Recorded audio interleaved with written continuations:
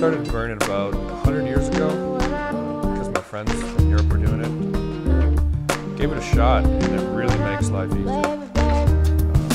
At first it didn't really seem like a problem, but I'm obviously addicted. I'm going through 3 or 4 packs a day.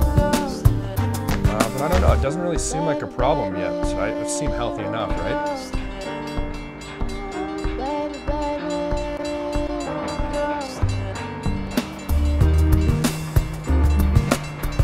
I started burning about 20 years ago. The West was doing it, so it seemed like the cool thing to do. I felt like I was getting left behind.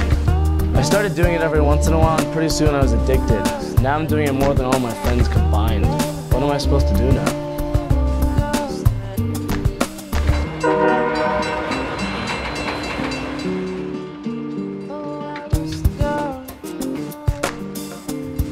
I really don't want to start, but I don't have any other options. My friends say it's a big deal, but they're already hooked. So I don't want to end up like them. I'm not even burning it, and I'm already having trouble breathing. So where do I go from here? What options do I even have but to start?